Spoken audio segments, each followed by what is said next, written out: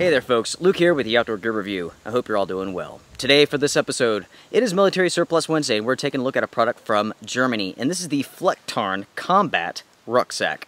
Go ahead and get comfortable, let's get started, let's take a look at it. Now to start off, we'll do a 360, take the pack off, take a look at the features. Now what do you guys think about that camo pattern? Can you see the pack? Where is it at? It really does a good job of blending in, don't it? So here's the Flecktarn Combat Pack. We'll just go ahead and start here at the top.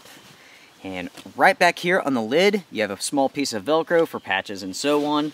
Right below that, you have a zipper, which gives you access to the entire lid portion of this pack. And this is a very good sized pocket too. I mean, as you can see there, my entire arm fits all the way in there. So it will definitely hold a lot of gear. Flip that around so you can see that. That's a lot of space.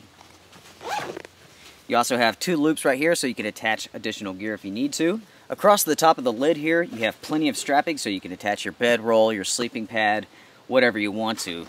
You have that on both sides as well. And as I said there, I mean, you have a lot of strapping, so you can really hunker down a large load if you need to. In the center here, you have a pouch. It does not have a buckle on it, so it only opens to as long as your strap is. Now, in the future, I plan on replacing these. I don't like this.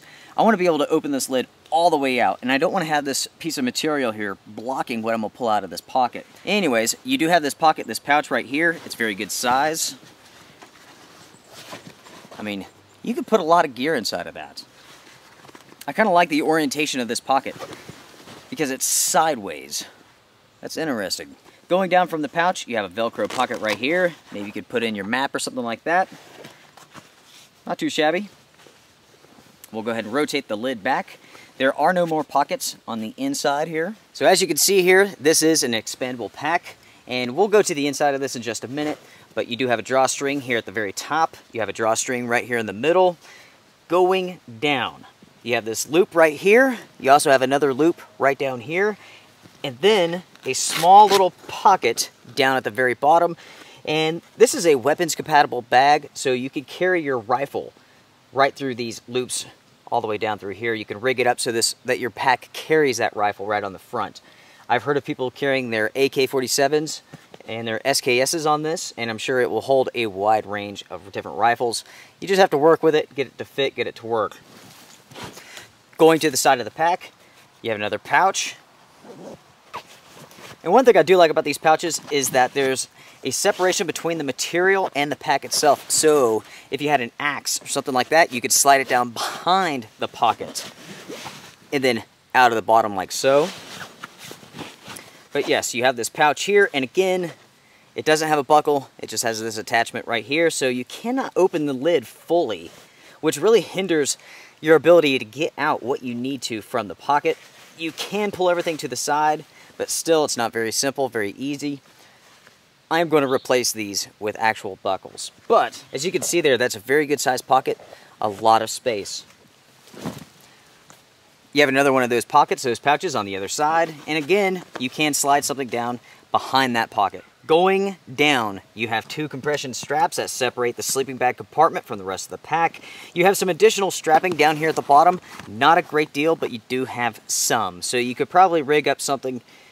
You could definitely carry a small item down on the bottom with this strapping. We'll go ahead and open up the sleeping bag compartment for you.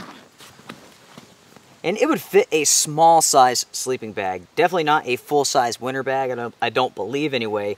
Right now I just have a fleece blanket in there, and that takes up a good bit of the pocket. I think for your early winter needs, it will definitely support your sleeping bag. I think for really cold climates, I'm not sure that it would hold a full size winter bag. So as you can see here, this is the inside of the sleeping bag compartment. You do have a two-way zipper. You do have a small little ruffle that goes over the zipper to protect it. You have a separation from the sleeping bag compartment from the rest of the sack with a drawstring right here. And that's pretty much it. We'll go ahead and take a look at the very bottom of the pack here. You can see that you have some additional loops, so you can attach other gear if you need to. Now we'll take a look at the back side and the harness. This pack has all of the typical features. You have a drag handle right here, load lifters on the shoulder harness. The harness itself is mediumly padded. It's definitely not the thickest padding out there.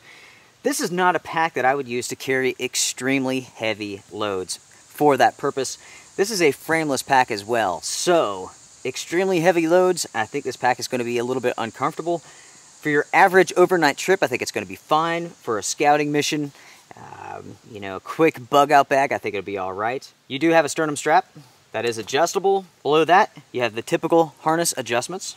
Now below the harness, as you can see here, you do have a waist belt, simple buckle, very minimalistic, more about support, little to do with comfort. Now let's go ahead and take a look at the inside of the pack. We'll start right here up at the top.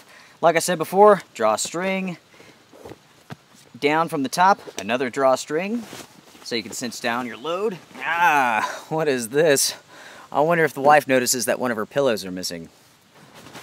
I wonder if she notices that 2 of them are. Now before we go to the internals of this pack, right here on the lid, it says David Mueller. So David Mueller, if you happen to watch this video, I have your pack, my friend. I have your entire address. You know, I should probably send you a letter in the mail, and I might actually do that. How cool would that be to find out where this pack's been, what type of service it's seen. But on the inside of the lid here, you can see the NSN number. And here in a little bit, we'll go over what all this means. Below that, you can see this bar. And like I said before, this pack is frameless. It has this one bar right here. And I'm not entirely sure what this is for, to be honest. It doesn't really add anything to the lid or to the pack itself. So, yeah, I don't know. If you guys know, drop me a line, put it down in the comment section below for us. Below that bar, you do have a pocket right here. You can rig up a hydration bladder to ride inside of this, but this pocket right here was meant for the German folding sleeping mat. And you can put that inside of this, and it would actually make a sort of makeshift frame sheet for this pack. Give it some rigidity. And in the future, I will show that off to you. But it's a good sized pocket. You could definitely take a frame sheet out of, say, other military packs, and it works just fine. But it goes all the way to the bottom of the pack there. It's a very good sized pocket. Going down from that sleeve, basically you have no more pockets. All you have is just the large rucksack. The material on the inside is very rubbery, as you can see there. Very good quality. So as you guys can see right here, this does have a NATO stock number, NSN number. Some people call it a national stock number as well. But this is a number that is recognized by all NATO countries. So I can break this down for you and tell you what each one of these numbers mean. The 8465 signifies that it is an individual piece of equipment, okay? The 12 signifies that it's from Germany. 328 is the item number, and the 1692 identifies this as a field pack. So with this German combat pack, it's pretty cool. It's got some pretty cool features to it. I like the camo pattern. The Flecktarn's pretty neat. It definitely blends in with this temperate climate of ours, of mine anyway. Perfect for mountains, very similar to like a woodland camo. Now if you go out looking for this pack, you can find it in the Flecktarn camo. You can also find it in a snow camo pattern. That looks pretty cool as well. I like it. In the future, I may get one of those in. The pack is made from nylon. What grade of nylon? I do not know. I haven't been able to find that information. It is sort of rubberized on the inside, and you can tell just from looking at this pack that this thing is bomb-proof. It is made to take abuse. It is incredibly good quality. Now, when it comes to size, you're looking at roughly 65 liters worth of space. One thing that I really like about this pack is the size and the shape of it. It's long, it's not very wide, so it really fits close to your back. It's comfortable.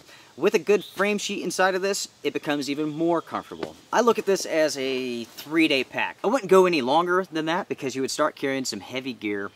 And with it being frameless, man, you're gonna feel it. Even if you insert some sort of back sheet, you're still gonna feel it.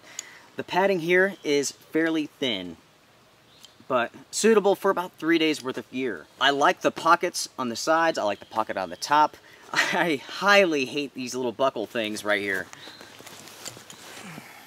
I don't like that at all, and I will be removing that in the future. I will sew on some buckles, and if you guys want to see me do that, I could make a video of me going through that process. I could even tell you guys where I got the buckles at.